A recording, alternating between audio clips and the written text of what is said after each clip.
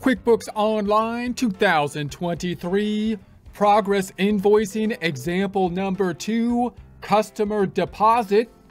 Get ready to earn the skills needed to boost your bank books on up with QuickBooks Online 2023. Support accounting instruction by clicking the link below, giving you a free month membership to all of the content on our website, broken out by category, further broken out by course. Each course then organized in a logical, reasonable fashion, making it much more easy to find what you need than can be done on a YouTube page. We also include added resources such as Excel practice problems, PDF files, and more, like QuickBooks backup files when applicable. So once again, click the link below for a free month membership to our website and all the content on it. Here we are in our QuickBooks Online test company file. We started up in a prior presentation. Remember, we're in the accounting view as opposed to the business view. You can toggle between the two views by going to the cog up top, switch the view down below. We're going to open up some tabs to put reports in like we do every time. Right click in the tab up top to duplicate it. Right click in the duplicated tab to duplicate it again. Tabbing to the middle, down to the reports on the left. Opening up the balance sheet as that is thinking. It's not thinking, there's nothing there, but I go to the tab to the right anyways. Reports, and then we'll open up the profit and loss report. Back to the tab to the middle. I'm going to put the date range this time from 01/01/25 to 06/30/25, just for the first half of the year. Nothing's in it because our prior practice problem was for the second half of the year. Tab to the right, I'm going to do the same thing here, 01/01/25 to 06/30/25, and run it. Nothing there because it's for the first half of the year. Let's go back to the first tab. Last time we created our project, and we are in project number 2 now, and we made an estimate for project number 2 based on this information. Estimate for 100,000, didn't record anything. Now we have the first deposit that we would like to receive from the client if they accept the estimate. So now we're going to say we're going to get $10,000 before we've even had any expenses yet. Last time, all we did was just record the billing when the billing happened with an invoice. This time we would like to focus a little bit more on the revenue recognition. So the thing is, if I make an invoice for it, then what's going to happen is it's going to increase accounts receivable, which is what we want, but the other side is going to be going to revenue, which is not what we want. So there's a couple different ways that we can deal with that. So one way that's kind of like the simplest way, but it could cause a few issues with regards to the collection being as easy, would be if I look at my flow chart here. You've got an invoice, receive payment, and record deposits. Now, if I'm going to get receiving the payment before I do the work, then you would say I wouldn't normally want to create an invoice. I would rather enter the receipt of the payment, the 10,000 down, and then I can apply it to the invoice that I'm going to create basically in a future time period. So I'll first take a look at that option. The second option would be to create the invoice, but have the invoice not record to revenue, but instead record to some other account like a liability account, so we're not recognizing revenue when basically we make the invoice. Let's start with the first option. I'm going to enter in the first option, show you what it looks like, and then I'm going to actually delete it and then run with the second option so that we can continue on and show you the difference between the two. So if I was to go in here, we could say, hey, look, here's the estimate that we gave you. I'm going to go to the sales tab, and we could say, here's the estimate. And we could say that based on the estimate, we want $10,000. We could put that in the note or the message or in the email that we send them. Here's our estimate. We need $10,000 down. We don't send them an invoice for it. We just send them the estimate and the information of how much we want down. And then they just pay us on it without an invoice. We're not tracking accounts receivable, and that could work quite well. That would be fine. The only kind of issue with the invoice is sometimes the invoice has the payment options that are kind of linked to the invoice that can make it a little bit easier to give the payment. But if that's not an issue, if they know how to pay you and whatnot, then you could just say, you know, give me a payment for the 10,000. And then when we receive the payment, we can do the second step in our normal kind of flow chart over here, which is just to receive the payment. So I can go into my projects. I might do that from project number 2, and I can say that we're going to receive the payment without an invoice related to it. Project number 2, let's say that happens on 1125. Whatever the payment is, I won't put it here, but it's going to go into, I'm just going to put it directly into the checking account as opposed to putting it into a clearing account, just so we can skip that added kind of step for simplicity's sake. And we're going to say that it was for 10,000. Now, normally here, there's going to be a payment down here or an invoice that I can apply it to. I don't have one. What's the system going to do then? Well, it's a received payment. That means it's going to lower accounts receivable. There's nothing in accounts receivable, so it's going to make a negative accounts receivable for this particular client and project. And then the other side is going to go to the cash obviously is going to go up, and it'll create like a credit that I can later apply to the invoice. That's the nice thing about this method that works quite nicely. So I can save and close, and it says you didn't select any invoice. We'll save this payment as a credit to your customer since you didn't select an invoice. That's what we want. That gives you that nice matching kind of system. So I'm going to go back up, and I'm going to say what happened then if I run the report on the balance sheet. Now we've got our checking account has gone up, and we've got this negative receivable. Note that negative receivable also isn't exactly right, because we would rather have a positive liability or something like that usually when we got a deposit, because a negative receivable means we owe them money, which we do because we haven't done anything yet. Usually that should be like an unearned revenue type of thing. However, the negative receivable works nicely internally because I'd like to match up the receivable to an invoice I'm going to make at a future point in time, and the accounts receivable is the account to do that.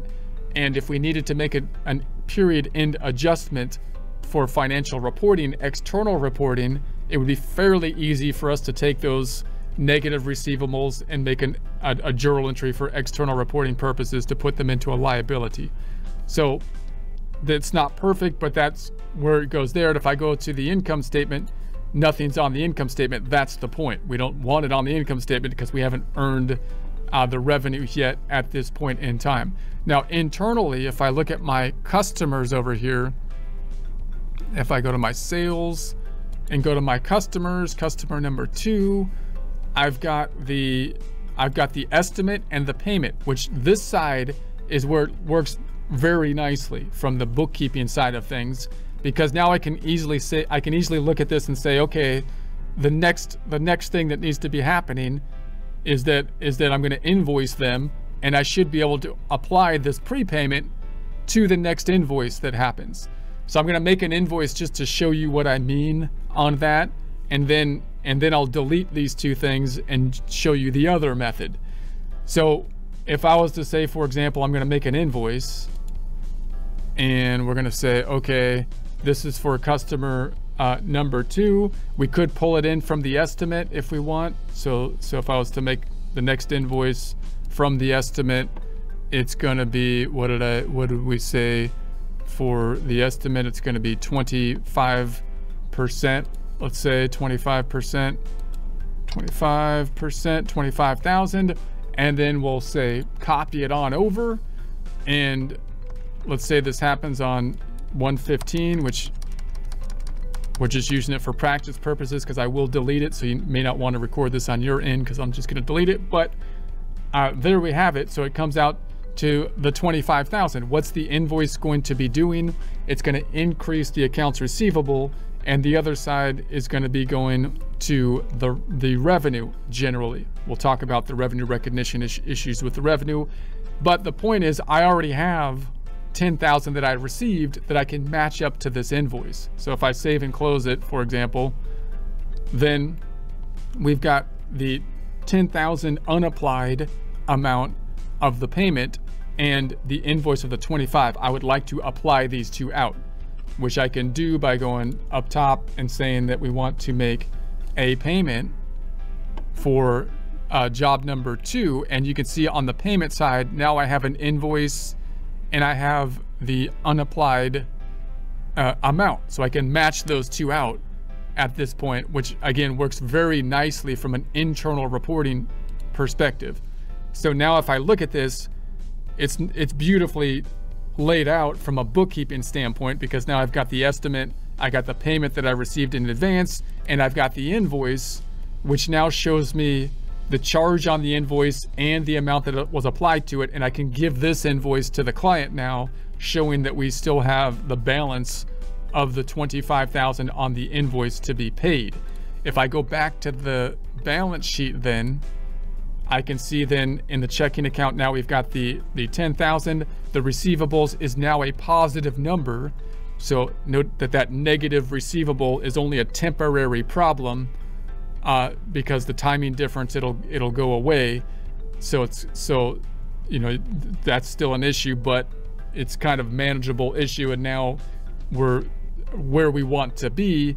And from the internal side, if I was gonna have a question from the client, this side of things looks very nice, right? Everything's lined up quite nicely. All right, so now I'm gonna delete that and show the other method that we could use. So I'm gonna say, maybe the problem with this method is the payment that I have right here. I received without giving them an invoice. I gave them the estimate and told them to give me a payment of 10,000 based on the estimate. But sometimes it's easier to send the invoice depending on how they're going to pay you, if it's going to be connected to the payment options of the invoice or something like that. That's one of the major kind of issues. So I'm gonna actually go into the payment and go more and delete it, delete the payment, and then I'm going to go back into the invoice and delete the invoice. So I'm going to delete the invoice. So now we're back to where we were. If I go back over here, we got nothing in our reports again. Same spot we were at before. So the second option is that I would like to bill the client for the $10,000. So now I'm going to say, all right, invoice $10,000, because it'll be easier because I have their email or whatever for them to pay me with the invoice setup that we have. So we're going to say, all right, project number 2, I'm still can pull it in from my estimate, so I can do that still. Here's my progress invoicing, just according to our plan, 10% down that we want. So I'm going to say 10% down, save it on in, and everything looks really nice that I can then give to the client that gives me the 10,000. But the problem is that if I do it this way, it's going to record revenue, because these are all going to revenue. So what I'd like to do is not record it to revenue, but record it instead to like another, like a liability account, which you might call unearned revenue, you might call customer deposit. I'm going to call it billings, which is sometimes a term used for like a job cost system. So I'm going to make 2 transactions here. I'm going to reduce it back down to 0 by reducing the revenue account, and then I'm going to put it into basically a billings account. So this is a little bit ugly on the invoice, but you'll see what it does here. So if I make a new item and I say it's a service item, and I'm just going to say reduce revenue account item, just to say exactly what it's doing. You can name it whatever you want, but I'm going to say there it is. It's going to go into the revenue of sales of products, and I'm going to go boom, and then I'm going to say that I want it for the whole amount, the 10,000, to reduce the revenue, not by 100,000, but by 10,000, negative 10,000. Get it right. This is going to be class 2. So that brings it down to 0. And where I really want it to go is not to revenue, but to the liability account. So I'll make another item here, which I'm going to call billings. So I'll say new, and It's going to be a non-inventory. Let's call it billings. Billings account, copy, paste. It's going to go not to the services, not to an income account at all, but to a liability account. So I'm going to make a new account. It's going to be an other current liability. The second thing doesn't, I'm just going to call it other current liability and call it billings. And so we'll save it. And so save and close. So that is going to be for the full amount again, the 10,000. I'll put it in class number 2. So what this does then, it allows us to use the invoice, because the invoice allows us to collect an email and do all that kind of stuff. But then this last bit down here is going to make it so these items, I don't have to use other weird items. I can just say I'm just going to reverse what it did to the income statement side with another item that just reverses the income account to take it out of income. So it's like another little journal entry at the bottom here, reducing revenue. This increased revenue, we reduce revenue, and then we put it into a liability account instead. So what's this going to do? Ultimately, it's an invoice. It's going to be increase in accounts receivable. That's what invoices do. It's going to be negated out of the revenue from this whole thing, and instead the other side is going to be credited to the billings account, which is a liability type of account similar to unearned revenue or customer deposit or something. So now, and I can send this to them even though it's a little bit wonky with these last two pieces, and I can send that to the client. So I'm going to save it and close it. So then there it is. If I go back to our financials and run it, now we've got accounts receivable, which went up, which that's perfect. And the other side went to billings. So if I go into this, I can see my accounts receivable going up with the invoice, perfect. And the other side going to billings, which is a liability account, which is what we want, going back up. And then I'm going to go to my income statement. Nothing's on the income statement because we haven't recognized any revenue, which is basically what we want. Go into the first tab. If I go into my sales and my customers, customer number 2, now we've got our normal kind of invoice process again, and at least the collection process from this point, should be fairly straightforward, meaning the next thing that we expect to happen is we expect to get paid on the invoice, right? So let's go ahead and say that happens. So now we bill them and then they're going to pay us for the invoice. So we might do this from the projects again. So I'll go into the projects and then I'm going to say project number 2. And then let's say now we receive payment for project number 2. And I'm going to say that this happened on 1/15. So cash payment, it's going to go into the checking account directly. And this time we've got the invoice. We entered the invoice first, and now we're going to receive the payment from it like normal. And I'm going to say save, and what's this going to do? It's going to reduce accounts receivable, and the other side is going to go into the cash. So I'm going to say okay. And then I can go back on over here and say balance sheet. What happens? The accounts receivable goes down and it went into the checking account, and this billings account is still here on the liabilities. If I show this by class, by the way, then notice that this billings account is a balance sheet account that it breaks out by class, which it doesn't do all the time with some of the other ones like checking, unless you're into a higher, unless you pay more for it. But this is the QuickBooks Pro Plus. But this could be useful to us, that it breaks out the billings here so that we can track the billings by class. That's why the class and the jobs, that double thing, could be useful for us. So we'll see that more in future presentations. Nothing's over here on the profit and loss. First tab, we can see that there's no income in the project yet, even though we collected 10,000 on it. This is basically showing kind of an income statement for the projects. That's why the balance sheet having the classes of the billings is kind of nice, that it breaks that out by class. That's why that redundancy is kind of nice.